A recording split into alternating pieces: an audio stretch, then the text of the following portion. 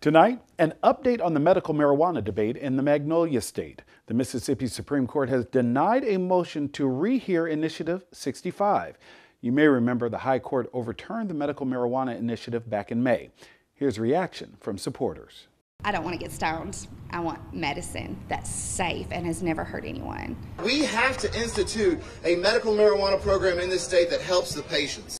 Governor Tate Reeves says he won't call a special session to put it into law without support from lawmakers.